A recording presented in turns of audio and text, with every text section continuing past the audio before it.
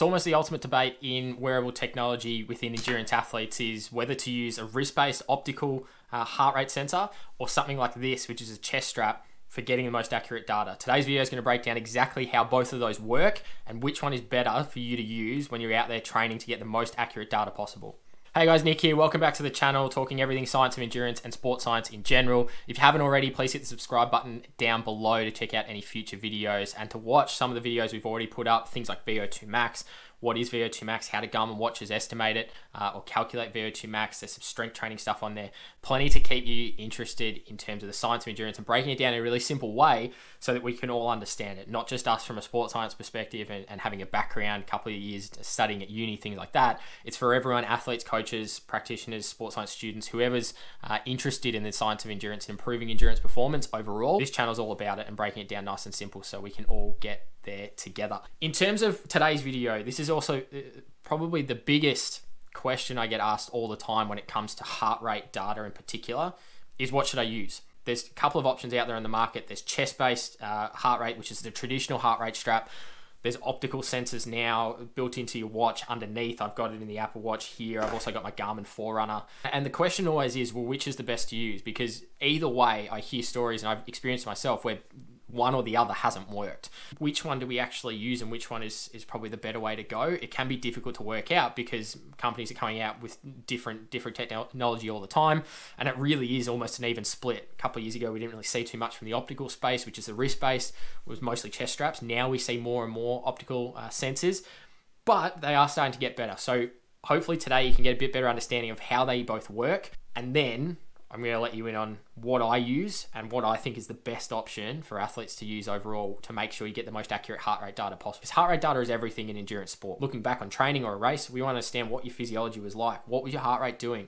Have you improved compared to the session you did 4 weeks ago? Same session, we're repeating again. Has your heart rate dropped or lowered? Is that a positive sign of adaptation? All of these things we need to be able to see, and it can be a really useful tool for getting some of that key information from a performance perspective. So to start with, let's break down how a chest strap works. I'm going to put up a little animation here, and hopefully it's a little pretty easy to follow. Basically, how a chest strap works is we've got a couple of components. We've got a Wahoo ticker here that I'm going to be talking through, but they all pretty much work the same. The elastic strap that goes around, obviously you can adjust and make it as tight or loose as you like.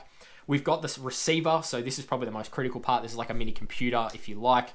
There's going to be recording your data and then sending that to your watch, to your bike computer, wherever you like to send it. You can send it to your phones now. Typically, most of these heart rate sensors have Bluetooth, so that will go to your phone. AMP Plus will be the signal it's sending to everything else, so watches, sports devices, sports-specific wireless connection, that one. And then we've got a couple of pads underneath. So these pads are probably the second most critical part in terms of getting a heart rate signal, because these are the electrodes. So how this works is you place it on. Ideally, the best place for a heart rate monitor is to sit middle of your chest, just below your pecs for a male. Underneath the bra line for a female is pretty much the best spot.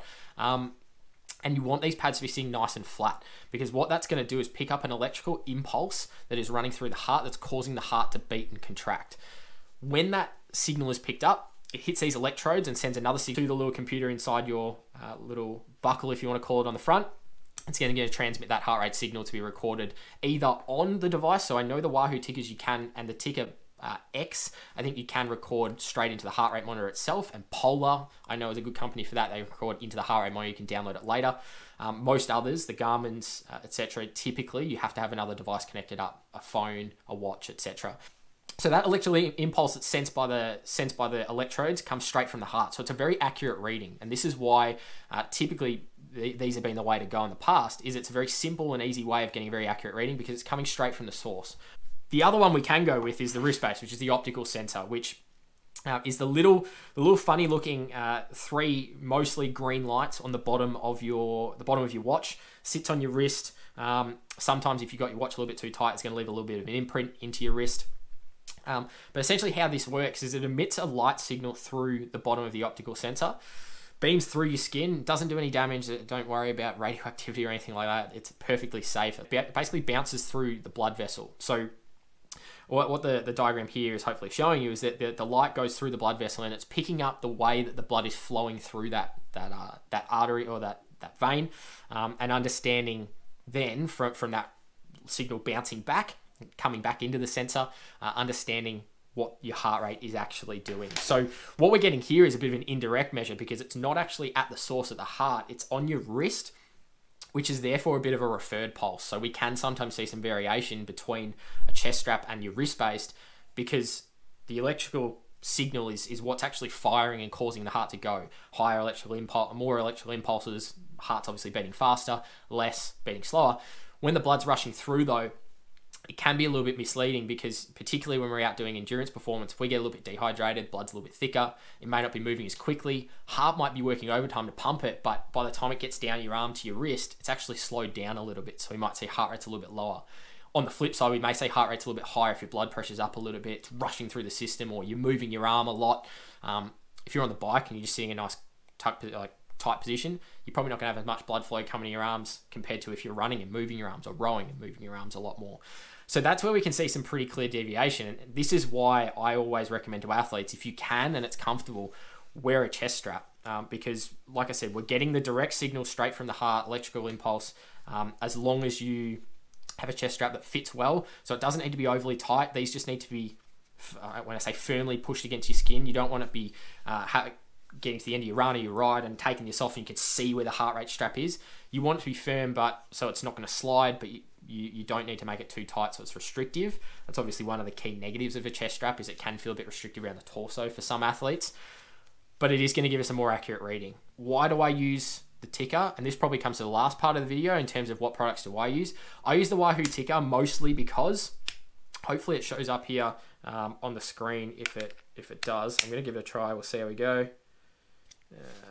Maybe. No, it's not going to show it for you, but it does have two lights in it. There it goes. Hopefully you saw that little blue flash. That means that Bluetooth is connected. There is a red light as well that's going to tell you that the battery is still okay. If that red light doesn't come on, it means the battery is flat. You have to go change it. If the blue light's not coming on, you need to reset your connection. Really simple. The one issue I've always had with heart rate monitors in the past is you never know when the battery's flat. Therefore, you might go out for a run. Particularly the Garmin's don't have these lights on the front. I think Wahoo's one of the only companies that do it. You go out for a run, you go out for a ride, and you don't end up collecting any data, or you collect part of the data because the battery's not working. This one, really simple. The lights are both flashing. You're good to go. It's also quite comfortable. It's really easy. It's just you unclip one side, wrap it around, clip it in, slide it up and adjust. It's as simple as you can get, and it connects up with all devices. So I run this running straight into my Garmin head unit on the bike, my Forerunner watch. I can run this into my phone if I wanted to. I can run it into my Apple Watch if I'm doing a strength workout and I haven't changed watches for the day. Really versatile. That's why I really like it. And like I said, really, really reliable. Anyone who's got a Wahoo ticker or a Wahoo product in general will know it's a really reliable set of products. None of this is sponsored, by the way. I'm not sponsored by Wahoo. I haven't been told to say this. I'm not being paid to say this. I say it because I mean it. I do think it is one of the better heart rate monitors on the market. Probably the most accurate though. I go for something like Wahoo purely from the fact that yes, it is really, really accurate. I find them really good. They're practical because of the lights flashing, etc. If we're looking at the most accurate, typically you're going to get that from like Polar. It's been an industry leader for years and years and years. The one thing I don't like about Polar is the connectivity can sometimes be a bit not too great in terms of interchanging between devices. Something like the Wahoos, because they don't produce their own watches, they produce their own head units on the bike, etc. But because they don't produce their own watches, they will work with a Garmin or with most, like a Sunto probably, most sports-based watches or GPS watches.